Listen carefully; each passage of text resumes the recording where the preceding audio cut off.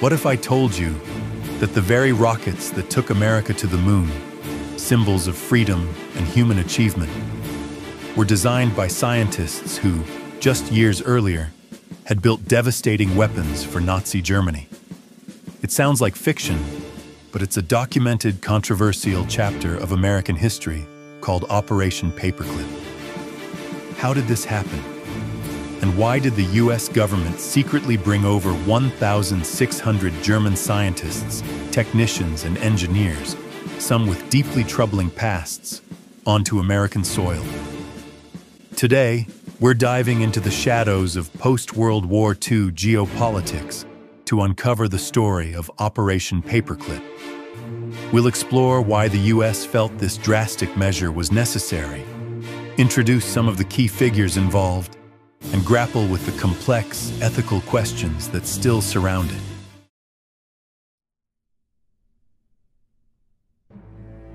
The year is 1945. World War II has ended in Europe. Nazi Germany lies in ruins, defeated. But amidst the rubble, the Allied powers, the US, Britain, France, and the Soviet Union, discovered something astonishing. German technology was, in some areas, years ahead of its time. Jet aircraft, guided missiles, advanced submarines, breakthroughs in medicine and chemical engineering. It was a technological treasure trove. But this discovery sparked a new, silent conflict. The wartime alliance between the West and the Soviet Union was already fracturing. A new rivalry was brewing, the Cold War. Both sides knew that the German scientists behind these innovations held the keys to future military and technological dominance. The fear was palpable.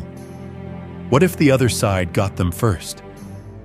For the United States, letting Soviet Russia acquire this brainpower was unthinkable. President Truman authorized a secret program, initially called Operation Overcast, later renamed Operation Paperclip. The official goal: exploit German science for American benefit, and crucially, deny it to the Soviets. The paperclips themselves referred to how the dossiers of scientists selected for recruitment were flagged in US personnel files. Operation Paperclip targeted specialists across numerous fields: aerodynamics, rocketry, medicine, materials science, electronics. The US military and intelligence agencies actively sought out individuals whose knowledge could give America an edge. They weren't just looking for blueprints.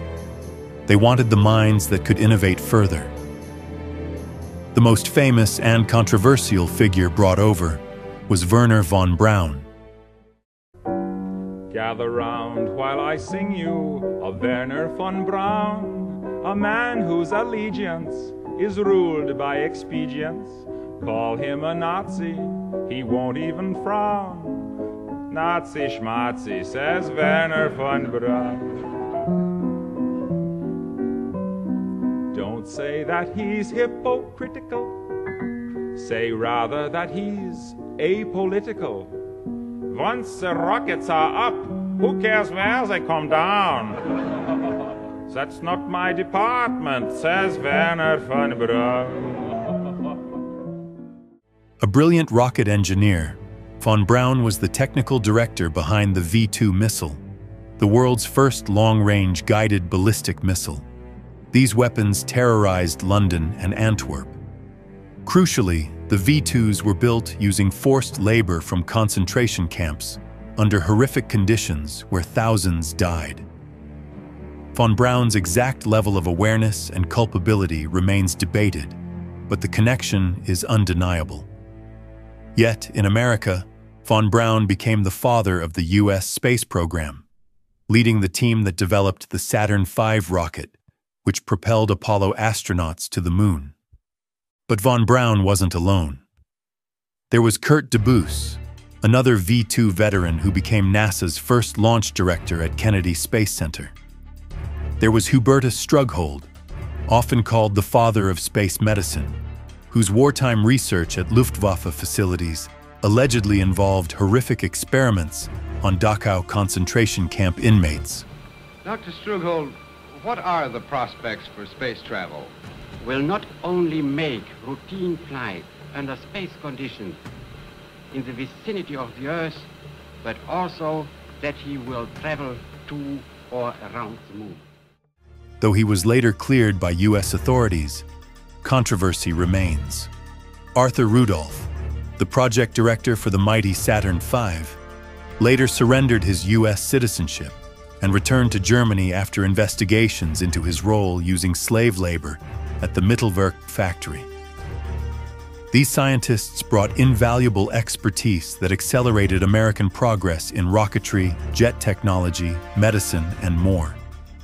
They contributed significantly to the space race, military advancements, and even consumer technology. But many carried the heavy baggage of their past service to the Third Reich. This is where Operation Paperclip becomes deeply unsettling.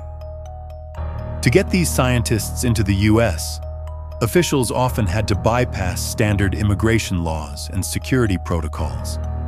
Some actively worked to downplay or outright conceal the Nazi affiliations and potential war crimes involvement of certain individuals. Dossiers were allegedly altered, records lost, and past allegiances conveniently overlooked. The justification was national security. The perceived threat from the Soviet Union was deemed so great that securing German expertise was paramount, even if it meant recruiting individuals who had actively participated in or benefited from the Nazi regime's atrocities.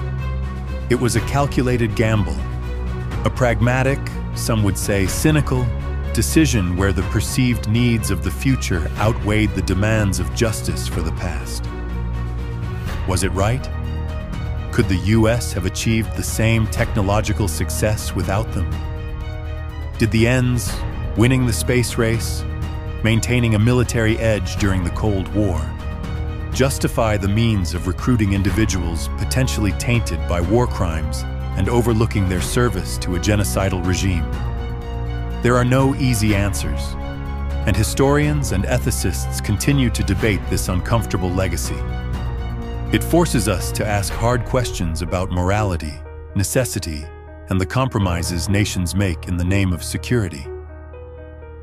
Operation Paperclip undeniably shaped the 20th century.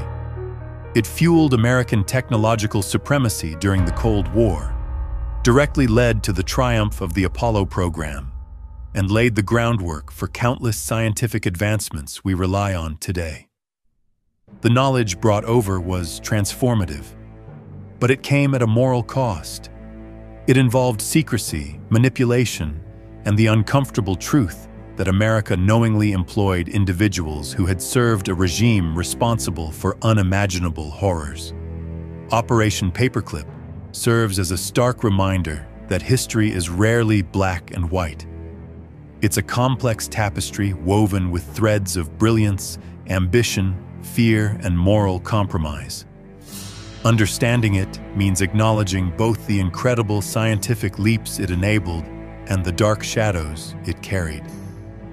What do you think about Operation Paperclip? Was it a necessary evil in the face of the Cold War, or an unforgivable moral lapse? Let me know your thoughts in the comments below.